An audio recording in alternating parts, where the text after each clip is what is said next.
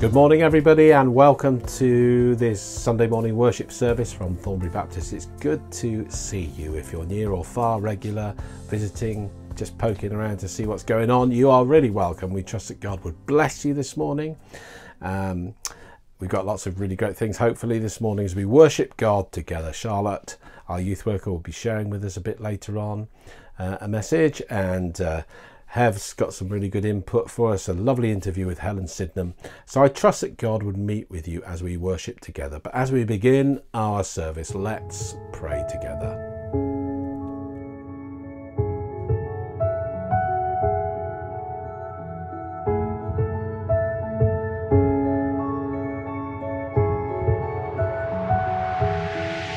From the deepest slopes of the valley I'm in, to the ocean depths where I'm without end to breathe,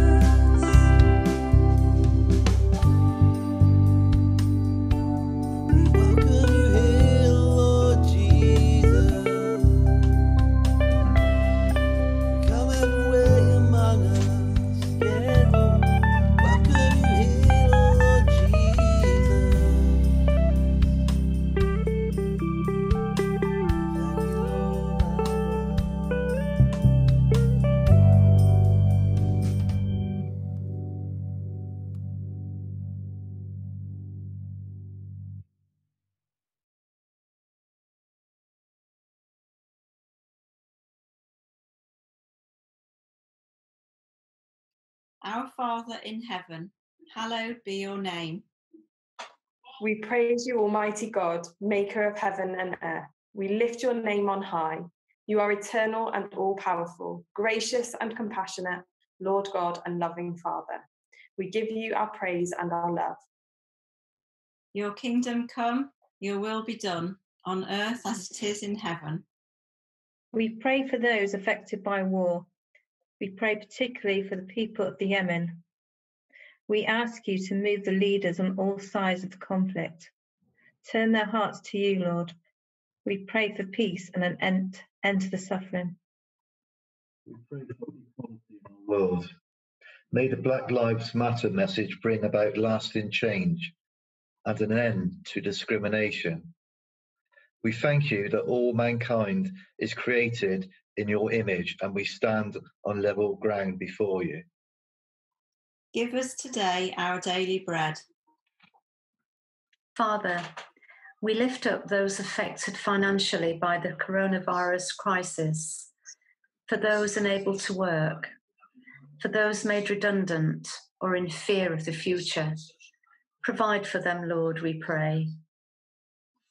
For all in difficulty, we ask you to fill their hearts with your peace and love. May they know deep in their heart that they are precious to you and in your care. Fill them, Lord, with faith and assure them of your love. And forgive us our sins as we forgive those who sin against us. Forgive us, Lord, when we have let you down. For those many areas we fall short, we are sorry. Thank you, Jesus, that you died for us. Thank you that through your grace we are forgiven and accepted. We turn afresh to you. As you have forgiven us, so, Lord, we choose to forgive those who have wronged us. Where this is hard, Lord, we hand over the hurt and the pain to you. Renew our hearts and minds by your Holy Spirit. Fill us with your grace and the joy of your salvation. And lead us not into temptation, but deliver us from evil. Help us, Lord, to live wisely. Help us to fix our eyes on Jesus. Fill us afresh with your Holy Spirit so that we may follow in your ways, love you with all our hearts, and share your love with those we meet.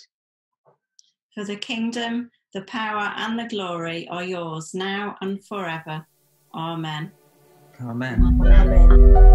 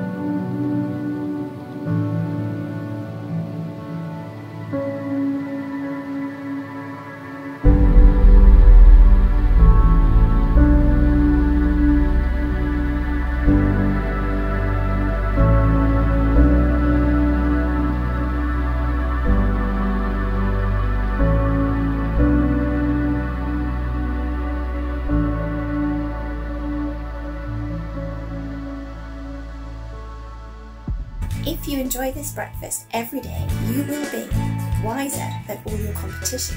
You could understand things even better than your teachers. You could be taught by the best mind ever. You can enjoy a taste so sweet it will blow your mind. It won't even rise your blood sugar levels. It's going to help you to avoid taking the wrong paths, and it can provide a light ahead of you, showing you which way to go in your day. This breakfast is fortified with hope, truth, love, history, poetry, science, and guaranteed to transform your life. This product packs a punch so much in just one thing. For best results, it must be consumed daily. Best before date, well, this side of eternity, but words stand applicable forever. Wonder Breakfast. Don't miss out. Tuck into yours today. Available in all good bookshops, churches, online, hotel drawers, or most likely on your own bookshelf. So, what is this Wonder Breakfast? Where do we get this Wonder Breakfast from? The wonder breakfast is the Bible. The psalmist makes all these claims about scripture, about the Bible, when he's writing the ones that we just shared with you about Wonder Breakfast. And you might be thinking, why breakfast? Well, today I've brought you to my dining table.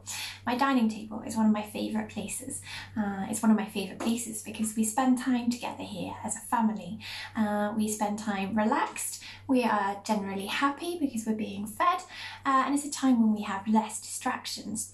And one of the things that we do in our family is we have a bookshelf next to our dining table.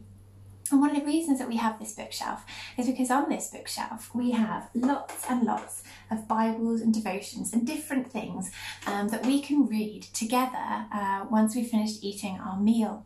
So we tend to have a time where we read a Bible or a devotion at breakfast time, and it means it's a really good start to the day. We have created this kind of habit as a family so that it ensures that we get spiritually fed as well as getting food fed, physically fed. And this really kind of sets us up for the day. We also then, at the end of the day, when we have dinner together, we will tend to grab another book off of the shelf, another Bible. And it just means that we kind of start and end our day together with food and with the Bible.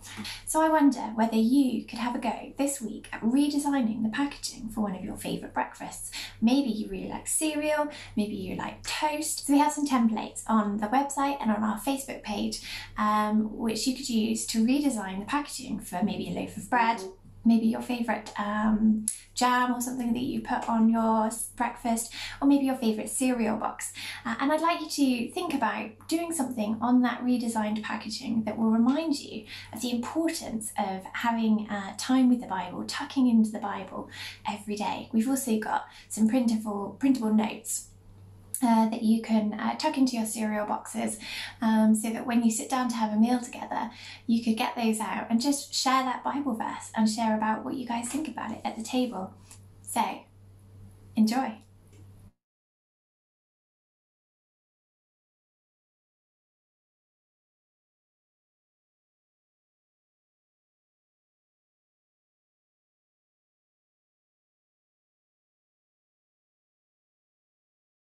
Wondering what to do this summer? Thornbury Baptist Church offers summer challenges. 6 weeks of challenges for families with primary age children. 6 iron-on badges to earn to go on your free drawstring bag. Additional prizes for completing 4 or more weeks of challenges. It's free to take part, and to find out more, go to our website www.thornburybaptistchurch.org.uk. Or check out our Facebook page. Thornbury Baptist Church does summer challenges. Whether your family is creative, adventurous, artistic, sporty, likes to cook or just likes to eat, TBC's Summer Challenges has something for you.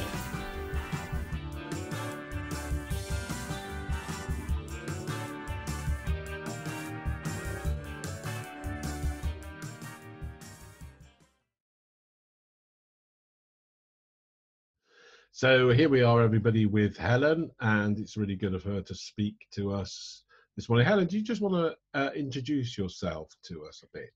Yeah, I'm Helen. I've been a member of the church for a few years. I'm single. I've got grown-up boys who've left home. I've got a dog called Frodo. I work as an accountant, and I volunteer at food bank, debt advice, and youth work. So you're involved in quite a lot. Yeah. Various ways. So tell me how this sort of lockdown period's been for you then. Well, I'm an extrovert and I live on my own, so that's not easy. And also I do a lot of things for the church which have all stopped or changed, apart from food bank. But the biggest thing is that I got made redundant in January, found a new job in February and started my new job on March the 2nd. And then when the whole lockdown happened, my accountancy firm, their only clients is in the hospitality and retail sector. So a lot of us were put on furlough, and I was told I was going to go on furlough, and then I was told that because I was a new starter, I didn't qualify for furlough and would be put on unpaid leave instead. So I've been on unpaid leave and not working for just over 3 months now. And that, to put it mildly, no doubt is pretty difficult. Yeah, I think the first 6 weeks there was a lot of campaigning and all of that, and I think pretty much in denial, very angry, very frustrated. One of the things that helped was being on a Facebook group with other people like me, and because I'm a debt advisor, I know a lot about benefits and sources of help and all that, and lots of people knew nothing. So I was able to signpost people to organisations that could help. But the reality is universal credit doesn't pay enough to live on. So for most people, they were in really quite desperate circumstances. So was also able to pray for them and signpost them to mental health support. I'm fortunate in that I have some savings because I knew the benefit system wouldn't pay me enough to support a house, a dog and a car. But still there's that sense of injustice, and actually this isn't fair, I didn't do anything wrong, I don't deserve being treated like that. And I know that God opened these job opportunities up for me, and yet both of them have, you know, at the moment I've still got a job, but I think it's unlikely that I will actually get to go back to this job. They've suggested I look for other work. So yeah, that's not great. So, you know, from a Christian point of view, that, I mean, it must have made it all much easier for you. Yes, I've got somebody to scream at. And yeah, it's really difficult. And in the early days, it felt like God was really, really distant, like you were crying out and nothing was changing, and I wasn't hearing a lot from him. And my normal ways of connecting with God, which is through worship and corporate worship, wasn't happening. So it was really tough. There was lots of mornings when I did my, you know, early morning Bible study, you know, in tears, and got very little out of it. But one of the things I'd known I needed to do for a while was to read Job. And I felt God say, you need to, you know, read Job. So eventually I got the message and read Job. And I found that really helpful, just recognizing that actually we need to be equipped to deal with the ups and downs of life. And I think I've realized over this period that I don't always know how to deal with my negative emotions. I don't have a good system of doing that. I read Hind's Feet on High Places, 99p from Amazon. Fabulous book. Sobbed most of my way through it. But really got the idea that actually maybe what I was looking at as a punishment was actually not. You know, and just holding on to God in it, you know, even when you can't feel him. My son sent me an amazing song called Even If by Mercy Me, and that has, it says, even when you leave the mountains unmovable, give me the grace to say it is well with my soul. And if I'm honest, some days I could, many days I couldn't, but I'm definitely learning or being taught how my emotions are not something that I need to ignore and suppress and put a worship song on and forget about them, but ask God, rather than take my anger away, help me to understand my anger, help me to understand, you know, what do you want me to learn in this?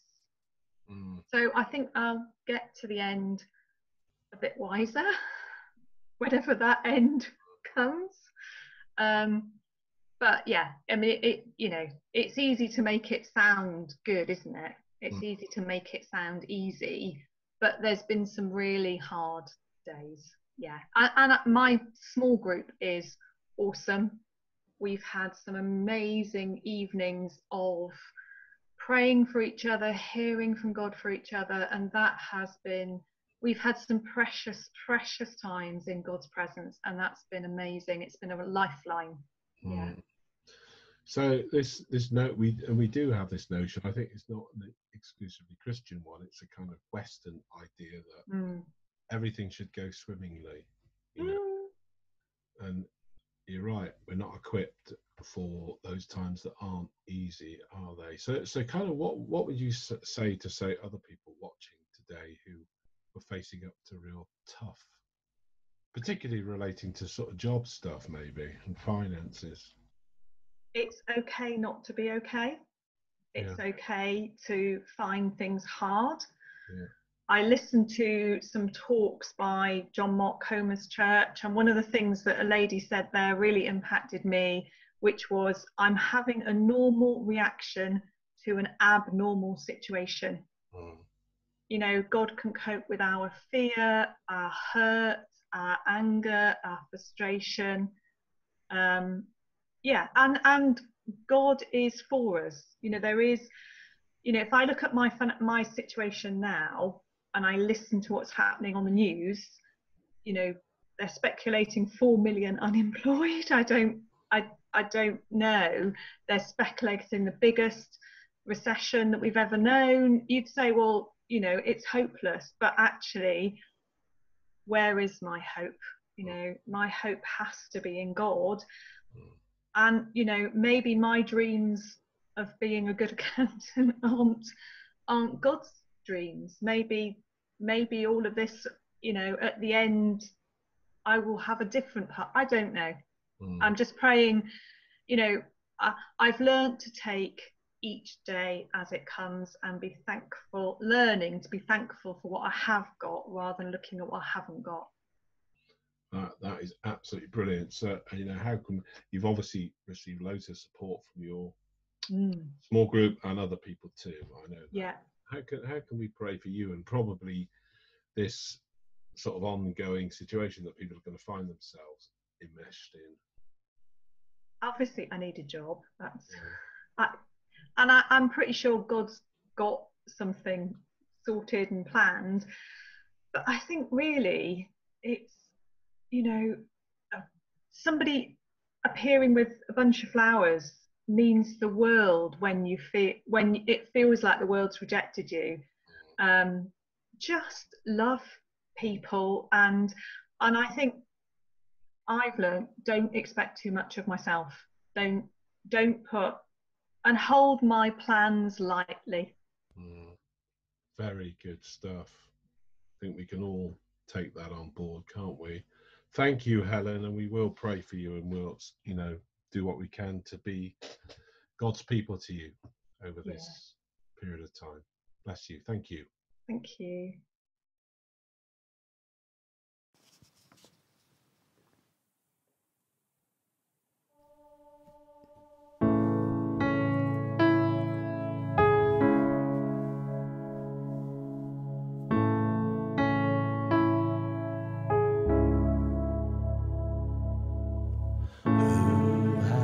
Held the oceans in his hands, who has numbered every grain of sand.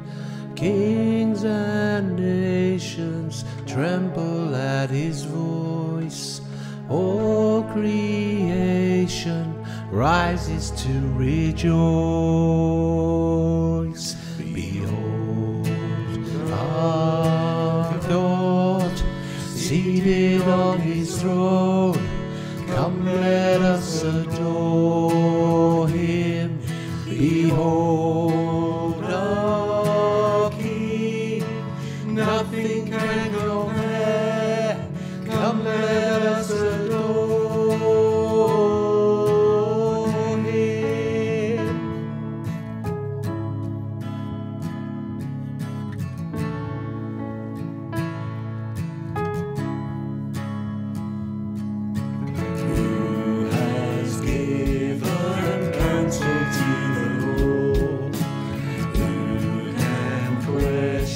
learn any of his words? Who can teach the one who knows all things? Who can fathom all his wondrous deeds? Behold our God, seated on his throne. Come, let us adore him. Behold our King, nothing can compare. Come, let us adore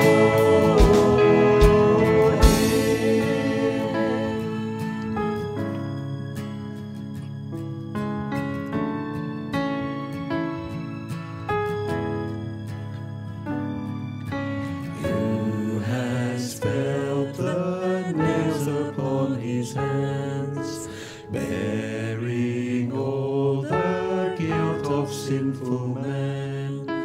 God eternal, humble to the grave, Jesus Saviour, risen now to reign.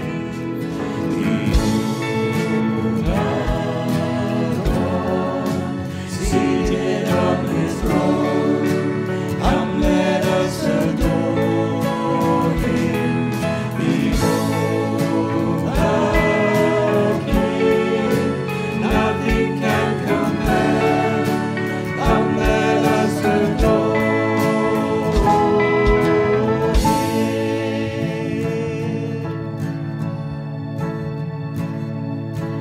He will reign forever. You will reign forever.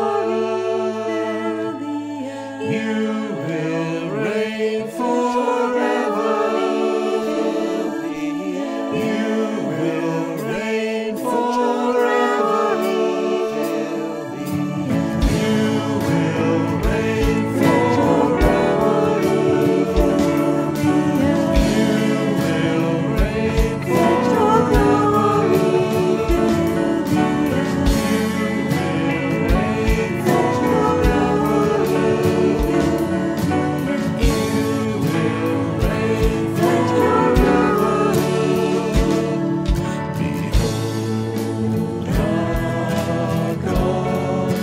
Seated on his throne, come, let us adore him.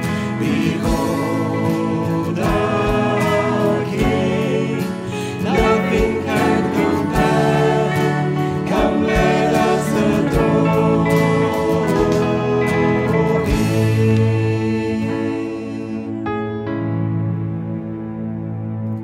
Behold our God, seated on his throne. Come, let us adore him. Behold our King, nothing can compare. Come, let us adore him.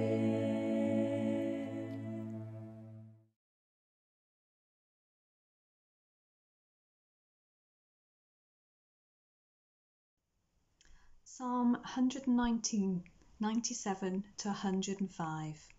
Oh, how I love your law! I meditate on it all day long. Your commands are always with me and make me wiser than my enemies. I have more insight than all my teachers, for I meditate on your statutes. I have more understanding than the elders, for I obey your precepts. I have kept my feet from every evil path, so that I might obey your word.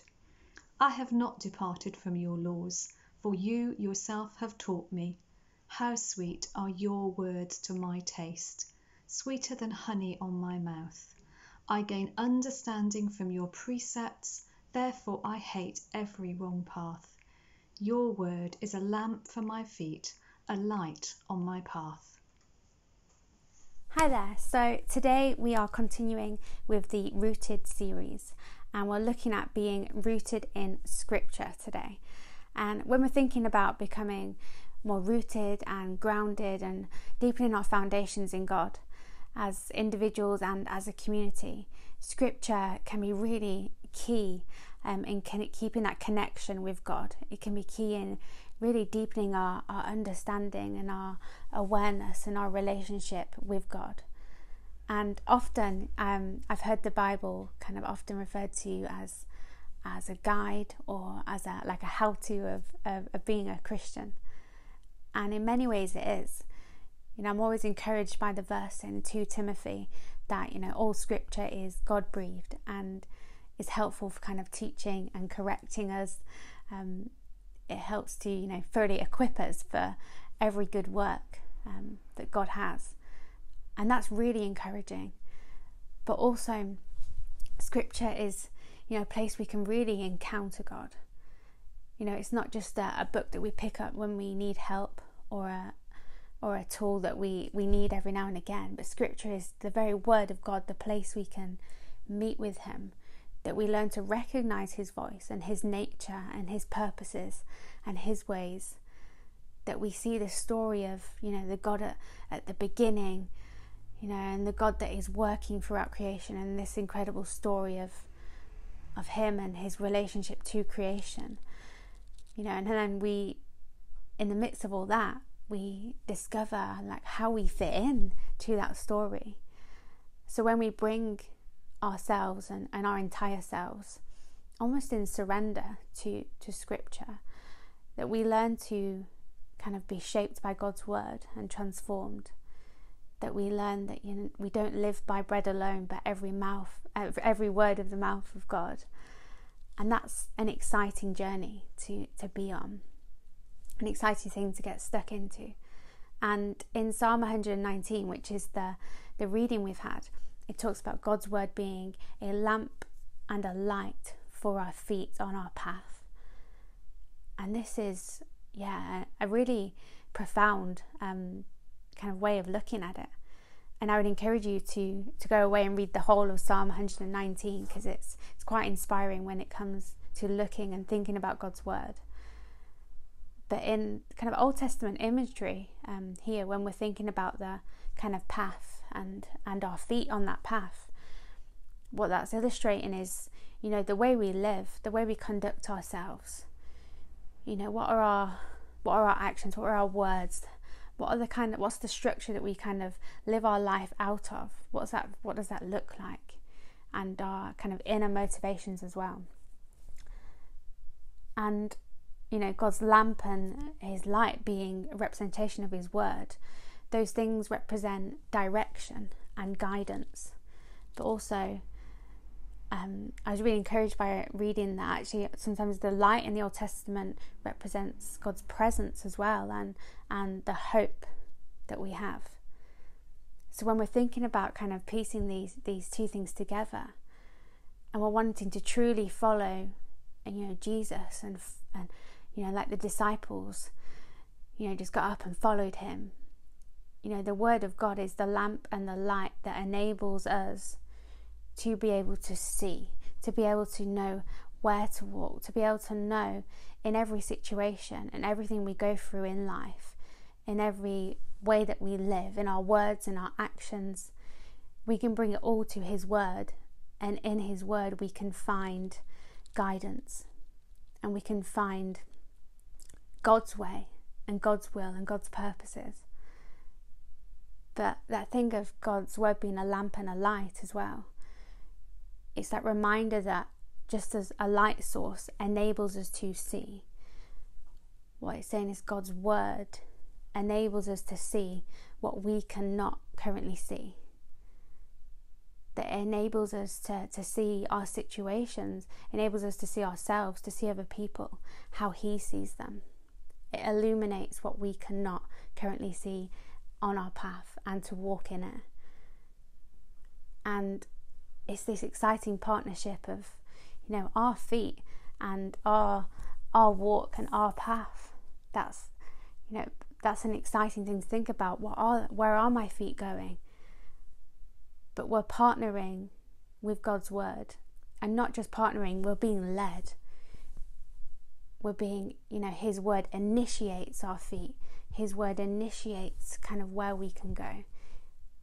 And it's a promise that he will guide and he will lead. And along the way, he will remain with us in his presence. But today, we don't just want to think about, what God's word is and what it can be. But we're looking at how do we become more rooted. So I have 4 quick points that I'll quickly share with you. But there's so much more than just this. And the first thing is to become more rooted. One key thing is how we approach Scripture, and that is be expectant. So when we approach Scripture, we're not doing it kind of out of chore, out of wanting to kind of tick the good Christian box, but we approach expectant that God wants to speak. We approach knowing that without his guidance that we cannot move. Without his guidance we cannot walk in his ways and his purposes for us. That we approach like that image of the potter and the clay, being willing and being ready to be shaped by him, being shaped by his word.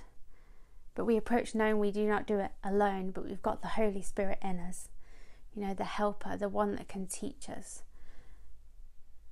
So approach Scripture expectant, pray beforehand, pray before you read, ask God to reveal things through what you are reading. And the second point is time. So this one is more of a practical point, but it's instead of, if we want Scripture to really kind of be a place that we root ourselves and to be that daily bread that we nourish ourselves on and feed ourselves with, we have to be intentional with our time. We have to, put in time kind of daily to feed on it, daily to explore it, daily to kind of dive into it. And this will look different for all of us, as we all have different lifestyles and schedules and things going on at home and things like that. But ask yourselves, what could that look like for you? Maybe it's setting an alarm kind of half an hour earlier in the morning, or setting an alarm at another point in the day, putting it in a calendar, whatever it may be. I'm reminded of the parable of the great banquet and those that missed out because they were busy. And I think it's really kind of challenge and an encouragement that there is a feast that we can dive into, and we don't want to miss out. So being intentional with our time just kind of helps us to get that kind of a habit of reading Scripture into our life. And there's many practical things that can help us with this. There's all sorts of daily kind of devotionals, Bible reading plans, on things like the Holy Bible app for those that have that. You can also access it online, not just via an app. It's not just for kind of reading the Bible, but there's all sorts of plans on there, kind of daily plans, monthly plans, things like that to help you get stuck in to Scripture. If you're a visual person, maybe watching some of the YouTube videos by the Bible Project alongside your reading can just help you unpack some of those stories even more. You might be someone that likes listening. I know some people that will go on a walk whilst listening to the Bible in audio form. And things like Bible commentaries can be really helpful. Just to unpack Scripture kind of more than just words. To really understand why some of these kind of stories were so profound at the time, but also how they're profound to us too, and how we can interact with them. And the third point is the word dwell. To really kind of sit in Scripture, as like Mary kind of sat at Jesus' feet and just longed to listen and to be in his presence. We can dwell with Scripture. And there's a practice called Lectio Divina, which a lot of you have probably heard of, which is a kind of 4-step way of diving into Scripture, which actually means holy listening, which is a pretty cool way of looking at it. And that that involves kind of reading and then meditating, involves kind of praying and then contemplating, and it's this great process of just kind of keep going back over the same passage and allowing God to speak, but sitting in his presence, which could be just a really helpful way to kind of take scripture kind of even deeper into our personal roots in faith. And the last one is more of a reminder really that as we read scripture, this isn't something we do alone. We've spoken about the Holy Spirit, but also we're part of a body of Christ, and one really helpful thing with scripture can be sharing with each other. It might be that you follow the same Bible plan as somebody else, and you're sharing what you're getting from scripture. It might be that as a household you work through the same plan or the same book of the Bible. But we know in the Bible it says about building each other up, and being those living stones that build with each other. And sharing kind of scripture and what God is saying is a really helpful tool. I know some of the most profound kind of ways that I've heard God speak through scripture have been through sharing it with friends and sharing what we're hearing, and there's real richness to doing that. So I hope those 4 points are helpful for you. There's so many other things that we can do to become more rooted, but I hope that has encouraged you. And get stuck in, dive into scripture, let God transform you, let him speak to you through his word, and be expectant.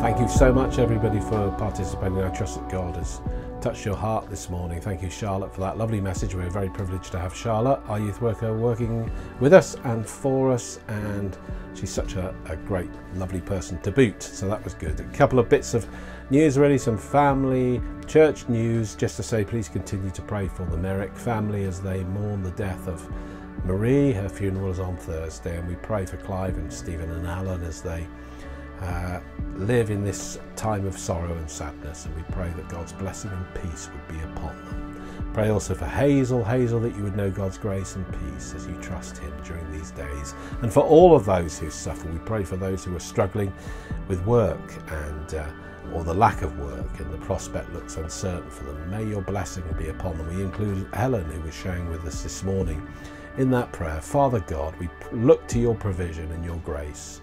Father, may you be present for these folk who find life really tough at the moment. Thank you, Father. Amen. Also, this morning got some good news. Angus and Fiona have been off flying their plane, and they managed to visit 71 airfields in under 12 hours in a fixed-wing aircraft, and it could be a new Guinness Book of Records. Would you believe it? They're waiting for verification, but that's really intrepid and fantastic. So congratulations, you too. Also just want to flag up that next Sunday morning is a Churches Together service, same time, same place, but some different faces. Folk from different churches are taking part, and it's a way that we can demonstrate our oneness in Christ to the town and the community. We normally do have a joint service at the beginning of July down on the Monday playing fields, and not able to do that this year, but please do come along and just take part in that as we pray for unity and peace and the witness of the church in this town and across this community. So that's really good. And also, can I flag up as well that on Wednesday we've got a bit of input from Mr. COVID himself, Mike Levy, who's going to be speaking to us a bit about some of the arrangements that we're putting in place to allow some of the activities of the church to start again in the building. It doesn't mean that we're going to be meeting up congregationally anytime soon, but it does mean that there will be measures in place so that we can meet together safely in different ways and at different times. So please come along on Wednesday and listen to what Mike has to say. Also, we've got Dave Day sharing with us on Wednesday about the work that he does with Bridge Trust Limited and some of the relief work they do in the slums in India. Really interesting stuff, so come along and see that too. Well, it's been good to be together, and I pray that the Lord would bless you, that his grace and peace would fill your heart, that his faithfulness would be a strong anchor for you, that his Spirit would fill you so that you would witness to Christ's love in every context that you find yourself. May you know these things and God's love in abundance, in the name of Jesus Christ our Lord. Amen.